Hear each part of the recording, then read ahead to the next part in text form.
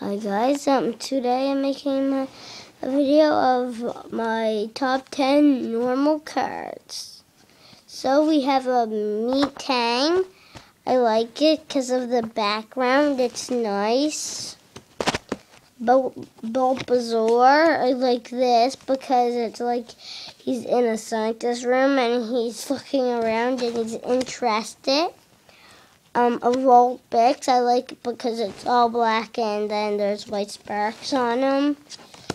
Snivy, because like it shows like he's on like a little island and it only shows like one eye. That reminds me of something.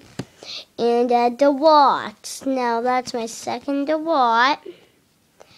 I really like this one a lot more because of it looks like it's real DeWatt, like in real life, in the water.